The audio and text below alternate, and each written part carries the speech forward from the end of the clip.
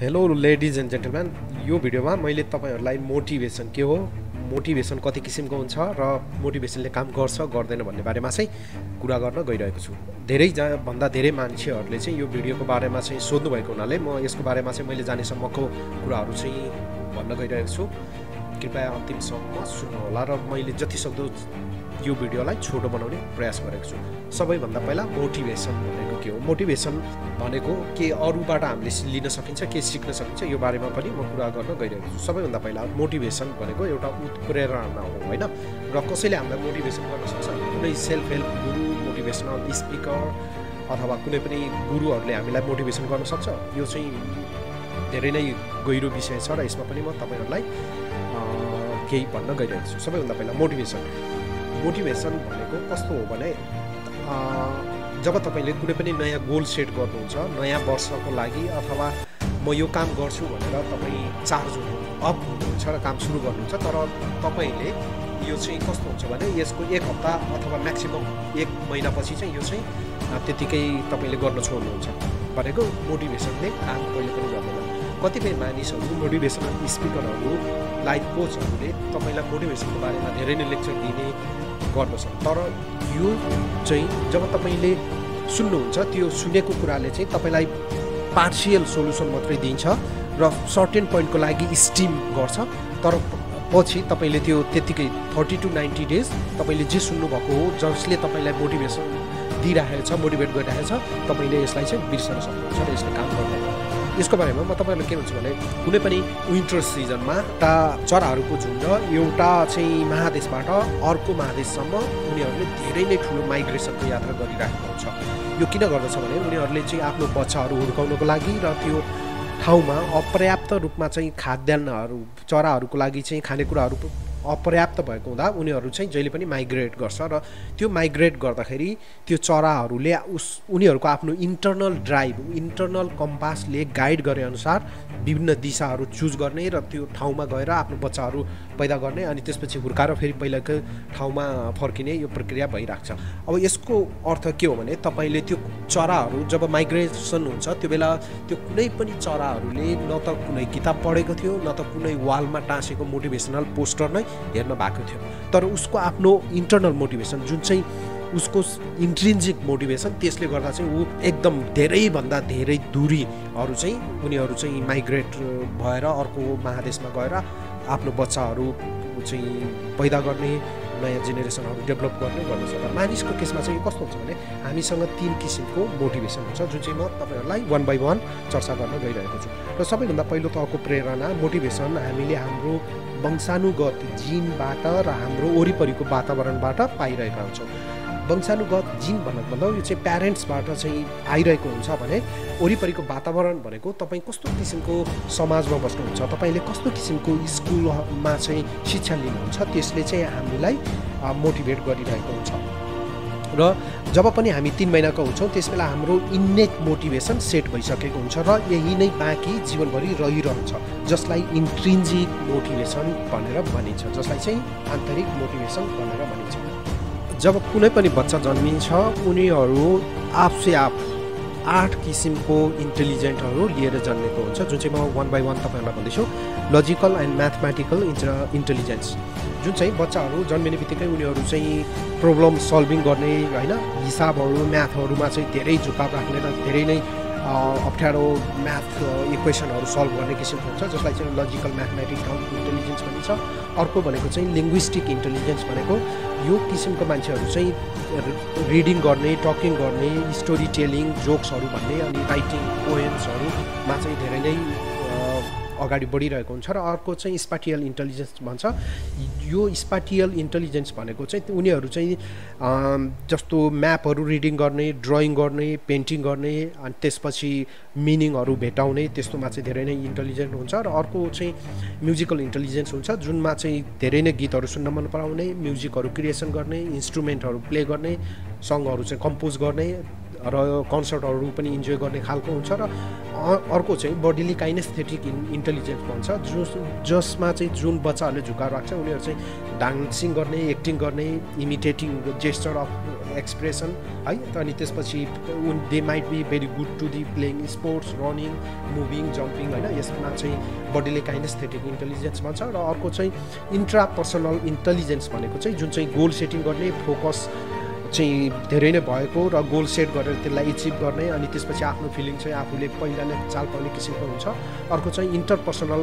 Intelligence हुन्छ जो चाहिँ हेल्पिङ अदर टिमवर्क टिममा काम गर्ने होइन कन्फ्लिक्टहरू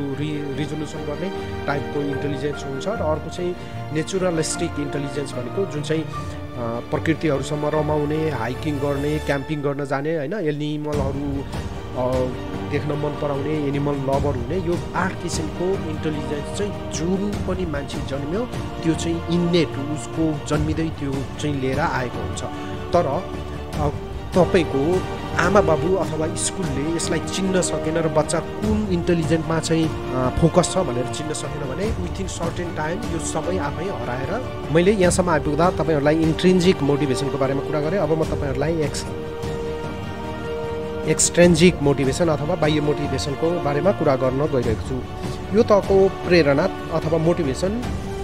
व्यक्तिमा स्थिर छैन यिनीहरू निरन्तर विकास भइरहेको हुन्छ र यसको कुनै उमेरको हद हुँदैन यसमा हामीले हाम्रो मनपर्ने र मन नपर्ने कुराहरू फेला पारिरहेका हुन्छौँ र यिनीहरूलाई एक्सट्रिन्जिक मोटिभेसन अथवा बाह्य मोटिभेसन भनेर भनिन्छ कुनै पनि प्रेरणाहरू स्थिर र दिगो हुँदैन कुनै समय यी प्रेरणाहरूले हाम्रो शक्ति खर्च गराउँछन् र यदि हामीले हाम्रो सफलता भेटाउनु भने तिनीहरू आफै विलय हुन पुग्दछन् साथै यो चाहिँ हाम्रो सेकेन्ड लेयर मोटिभेसन हो र यसमा चाहिँ कल्चरल ब्लुप्रिन्ट जस्तै हो जुन चाहिँ हामीले हाम्रो साथी दाजुभाइ हाम्रो शिक्षक अभिभावक हामीले हेर्ने मुभी सुन्ने गीत भिडियो गेम जस्ता कुराहरूले प्रभाव पारिरहेको हुन्छ अर्थात् हाम्रो सोसियल सेटिङले हामीलाई दबाब दिइरहेको हुन्छन् तथा आशाहरूबाट जागृत भइरहेको हुन्छ र यसमा के कुरा विचार गर्नुपर्छ भने हाम्रो समाजमा जलन असहिष्णुता तथा पूर्वाग्रहहरू रहिरहेका हुन्छन् र यसले हाम्रो प्रेरणामा अथवा व्यक्तित्व विकासमा धेरै नै महत्त्वपूर्ण भूमिका खेलिरहेको हुन्छ आन्तरिक र बाह्य मोटिभेसन इन्ट्रिन्जिक एन्ड एक्सट्रिन्जिक प्रेरणामा के भिन्नता छ भन्ने बारेमा म तपाईलाई सानो उदाहरण दिन्छु एउटा सानो केटो जसलाई ऊ सुत्ने कोठा सफा गर्नु पर्ने छ र सबैभन्दा पहिला ऊ आफै त्यो कोठा सफा गर्दछ र यसमा ऊ झन् खुसी हुन्छ आफूले गरेको काममा झन् खुसी भइरहेको छ भने यसलाई चाहिँ इन्ट्रिन्जिक मोटिभेसन भनेर भनिन्छ अर्कोतिर त्यो केटा त्यो कोठा सफा गर्छ किनकि उसलाई उसको आमाले सफा गर्नु भनेकी छिन् अथवा उसको बुबाले चक्लेट दिन्छु भन्नुभएको छ र त्यही केटो आफ्नो स्कुलको होमवर्क गर्छ किनकि यसलाई उसले मन पराउँछ अथवा होमवर्क नगरे बापत उसले सजाय पाउनेवाला छ र वर्षौँपछि त्यो केटो कुनै ठाउँमा पनि जागिर खान जान्छ किनकि उसको बुबाले पनि उसले जुन जागिर खान गइरहेको थियो त्यही जागिर खान पुगिरहेको हुन्छ र त्यो केटो आफ्नो सपना पूरा गर्न जब खोज्छ जहाँ धेरै पारिश्रमिक छ अथवा उसले काम गर्ने ठाउँ मन पराउँछ यसमा महत्त्वपूर्ण कुरा के छ भने सबै कुराहरू गर्नको लागि व्यक्तिको इन्ट्रिन्जिक मोटिभेसनले काम गरिरहेको हुन्छ एक अध्ययन अनुसार कुनै पनि एक्सट्रिन्जिक मोटिभेसन प्रेरणा कम्तीमा मैले अघि नै हजुरहरूलाई भने 30 देखि 90 दिनसम्मको हुन्छ त्यसपछि यो आफैमा विलय हुन्छ मैले यहाँ भन्न खोजेको कुरा के हो भने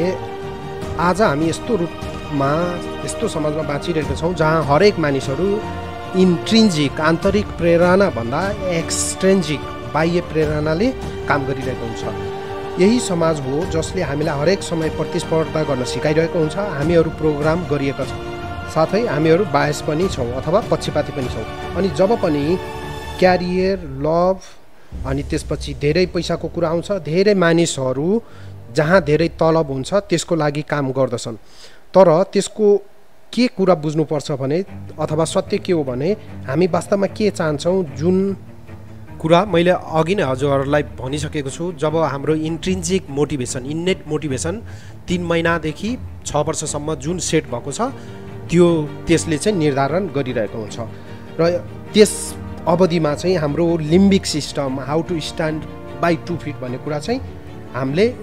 बुझिसकेका हुन्छौँ र यदि हामीले त्यो अनुसार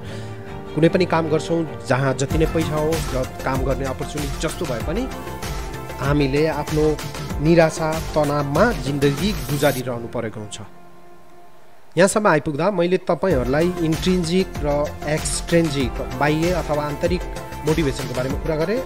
जुन चाहिँ तपाईहरूले धेरै नै गहन रूपमा बुझ्नुभयो होला अब म तपाईहरूलाई तेस्रो तहको मोटिभेसन अथवा उत्प्रेरणाको बारेमा कुरा गर्दैछु, जसलाई अवेशन पनि भनेर भनिन्छ। मलाई थाहा छ तपाईँले यो शब्द सुन्नसाथ ओ माई गड मसँग यो छैन, म अवेस्ट छुइनँ भनेर सोच्नु भएको छ भने म तपाईँलाई यो भिडियो मार्फत तपाईँको लागि न्युज फ्ल्यास गर्दैछु। मलाई माफ गर्नु होला, अवेशन हरेक मानिसहरूसँग हुन्छ,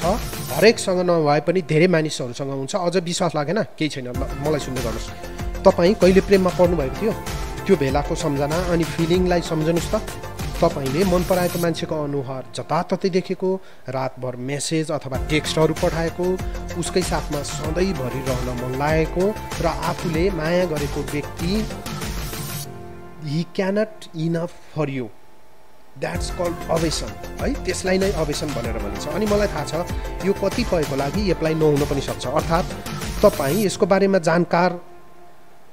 अथवा सेल्फ अवेयर नहुन पनि सक्नुहुन्छ। अर्को शब्दमा अवेशन भनेको यस्तो अवस्था हो जसले एउटा प्यासनको उचाइ पार गरिरहेको हुन्छ र यथार्थ यो पनि हो कि यसको बारेमा सोच्नुहोस् त, जब कुनै मानिस अवेश हुन्छ उसको पछाडि उसले धेरै क्षतिपूर्तिको सामना गरिरहेको हुन्छ। साथै हरेक अवेशनको पछाडि गहिरो लतको जड हुन्छ। यो कुनै पनि अल्कोहल अथवा ड्रग्सको लत जस्तै हो। यदि तपाईँले कुनै पनि वर्कहोलिजम, सपहोलिजम, सेक्स एडिक्सन, बिलेटिङ, स्टकिङ अथवा हरेक किसिमको एक्सट्रेसिजमको अव्यवस्थित व्यवहारले मानिसको पतन गराइरहेको हुन्छ। हरेक किसिमको साधारण अवेशनहरूले पनि हामीलाई इन्चेन अथवा दासत्वको लागि बाध्य बनाइरहेको हुन्छन्। जब पनि हामी कुनै चिजको प्राप्तिको लागि लागिरहेका हुन्छौँ त्यसबेला हामी स्वतन्त्र हुँदैनौँ। सारांशमा भन्नुपर्दा नियोलम्बिक ब्रेन, मस्तिष्क, जुन चाहिँ हाम्रो दिमागमा स्ट्यान्ड बाई मोडमा रहेको एउटा स्मृतिको घर हो, जसबाट जिन्दगीमा गरेका हरेक कार्यको रेकर्डहरू सुरक्षित रहिरहेका हुन्छ। यहाँ सबैभन्दा महत्त्वपूर्ण कुरा भनेको यस मस्तिष्कमा हाम्रो प्रेरणाको तहहरू रहेको हुन्छ, जुन चाहिँ इन्ट्रिन्जिक मोटिभेसन, एक्सट्रेन्जिक मोटिभेसन र अवेशन, जुन चाहिँ मैले यो भिडियो मार्फत तपाईँहरूलाई भने। र मोटिभेसन